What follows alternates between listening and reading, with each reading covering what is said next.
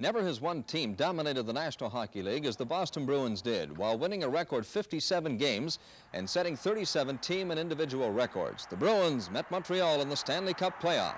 See, though, they cleared in, the Bruins do. Lemaire. Intercepted by Hodge. Hodge shoots. Goal!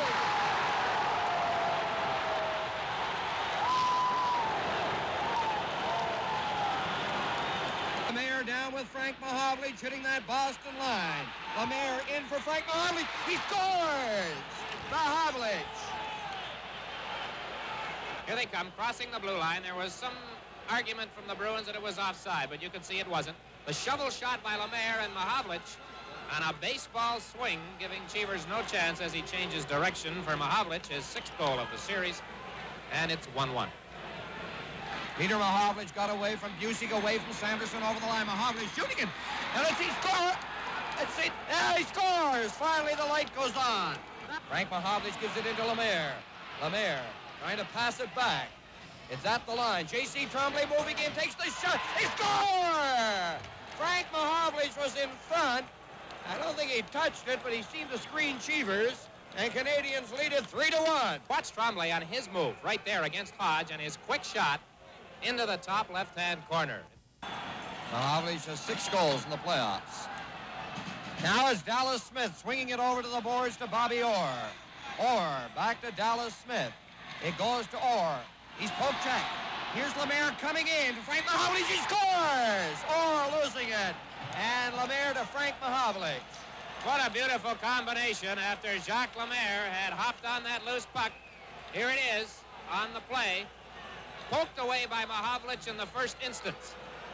Dallas Smith frantically trying to get back. Lemaire on the fake shot, drawing Cheevers out.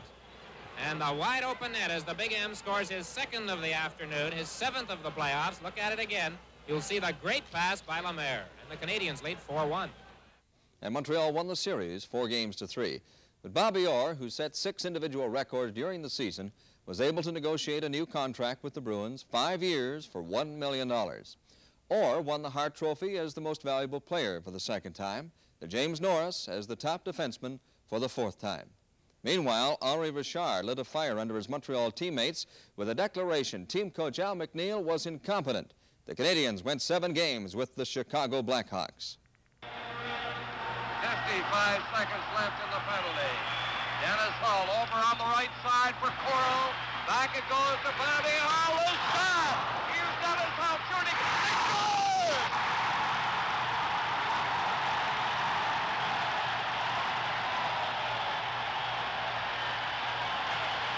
There goes Brighton down on the original shot.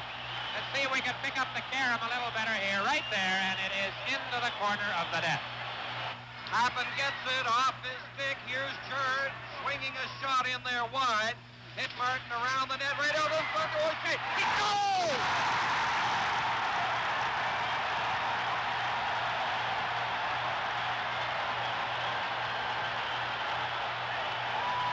Look at it now from another angle. It's in behind, and Martin gets there before Harper. Bounces it out, and before Laperriere, who sweeps at it and misses, can get to him. O'Shea's low shot catches the bottom corner. Well, they're leading the attack now.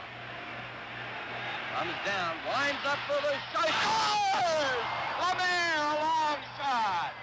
And Canadiens right back into contention. It's 2-1 for Chicago. That makes it 2-1. A tough break for Tony Esposito. That has to be the longest goal scored in this playoff year into a net occupied by a goaltender as Lemaire winds up just as he hits the red line and lets it go about 15 feet in front of the blue line. Esposito's on his knees. Tying goal for Montreal, coming with the teams playing 5 aside as Eric Nestorenko loses control of the puck and it comes off the boards at a sharp angle to Lemaire. And with Richard all alone in front of the net, he has no trouble beating Tony Esposito. Let's look at it again and see if we can pick up the angle that the puck hops off the boards right there. There's where the Canadiens got the biggest break as it went right to Lemaire and Richard sweeping it in as soon as he gets it. And very suddenly here, in the last 6 minutes or so of this 2nd period, 2 goals by Montreal, and it's 2-2. Lapointe starting out with Houle. Coral is tied up behind the net. Here's Richard going in on goal. He shoots. He scores! Ferguson and Coral were tied up behind Dryden, and Richard gets his second goal, and Montreal leads 3-2.